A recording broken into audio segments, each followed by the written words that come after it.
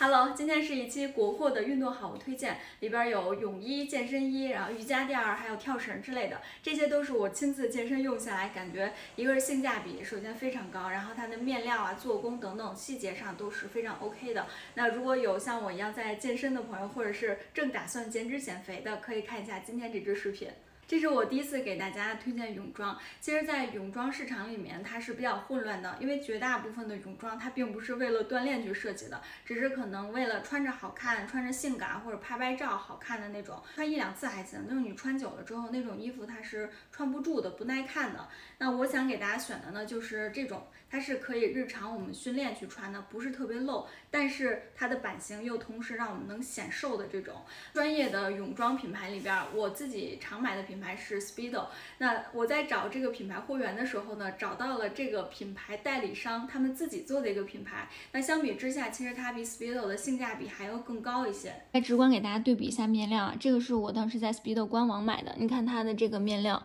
跟这个面料几乎是完全没有差别，无论是它的这个面料手感、密度上、厚度都是一样的。所以这个当时官网买要在360多块钱，这个才100多块钱，你就可想而知它性价比是多高，而且它的用料还有它的做工什么的都比这个要复杂的。如果大家在室内游泳馆游泳的话，我很推荐这一款，也是我穿着频率最高的一个。它是一个短袖的连体款，就不是那么露，但是很显身形。首先在半袖这个位置啊，它可以挡住副乳，然后前面是这种拉链的设计，其实稍微拉低一点的话，也是有点就很中性的那种性感。然后它的这个胸垫是比较硬一点点的，就能把你的胸型给它撑出来，不是紧贴的那种。再有就是它两侧腰的这个位置，它是往中间收的，就很显腰型。它的面料弹性是非常非常好的，就即使这样使劲撑，然后撑回来之后，它的衣服不会有任何的说变形的这种情况。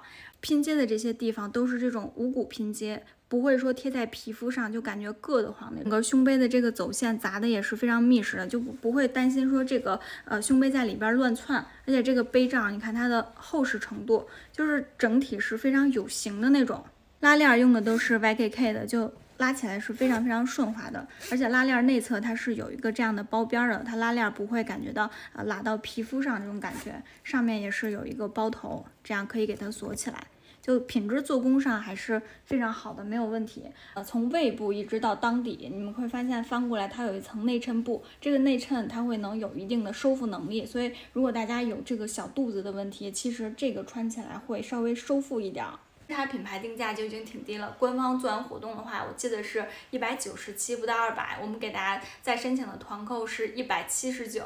如果你要是之前买过 Speedo 的泳衣的话，我觉得你可以去对比一下这个性价比有多高。除了这一件之外呢，还有几个是比较适合在室外游泳的，就是它有一定的防晒功能，不至于说晒伤的。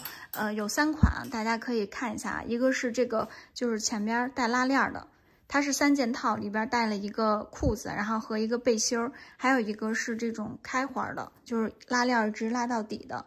它是一个上衣带有胸托的，它是一个2件套。那这3款里边，我重点给大家推荐一个这个，因为这个是我觉得最实用，也是我最喜欢。它真的上身是最显瘦，而且是线条感非常好的。就你看它两边侧线的这个位置是向里收的，而且侧面是黑色的，视觉上就好像两边这块消失了一样。然后后边整片就是这种黑白的撞色，然后设计上有一些这种小字母的装饰，就看着还挺有时尚感的。其实它不单是可以当泳装去穿，你平时也可以拿它当一个外套，真的显瘦。如果在室内的话，你就穿一背心儿，然后室外的时候就把这个直接给套上，也好穿一些。大家就看自己喜欢嘛。其实他们每一套就是设计感和颜色都还是挺好看的。我选的这些，我觉得都是比较偏年轻化的，就是穿着是非常有时尚感的这种。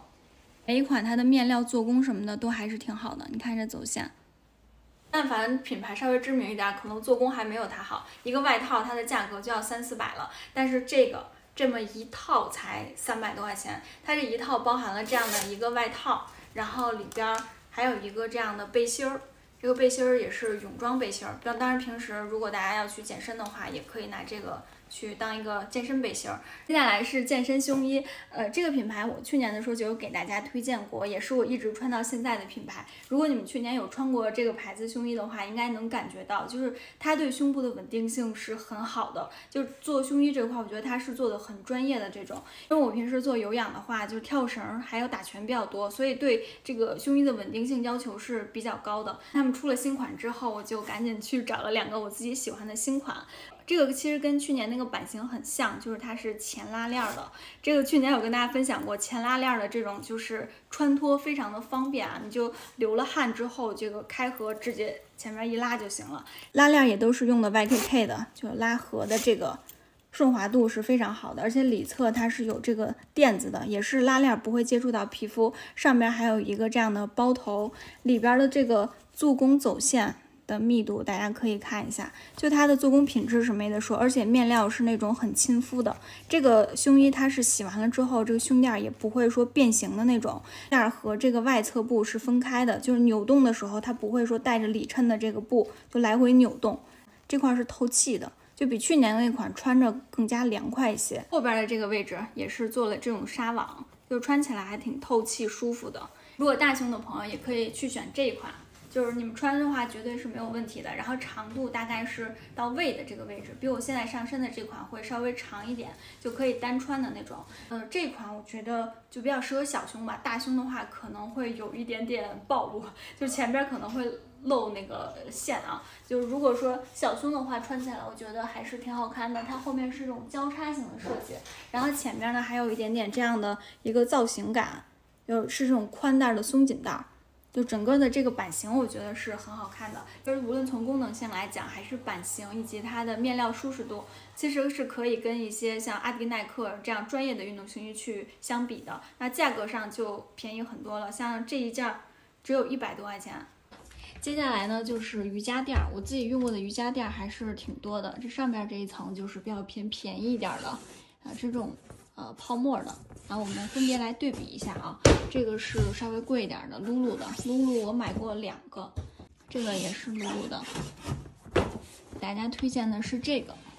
那这3款的瑜伽垫材质上是有所差别的，给大家分别分析一下优缺点啊。市面上卖的比较便宜的是像这种有点像泡沫一样的，就它比较软，它垫子可以做的比较厚，好处就是用起来它不会那么硌身体，就软软弹弹的。但缺点呢就是它的防滑性不好，你看在地上这样拉基本上是可以随便动的，所以在做一些跑跳啊这种像刘畊宏跳操的时候，可能就会防滑性差一点。这种垫子呢就比较适合静态的一些拉伸或者是新手党来用的。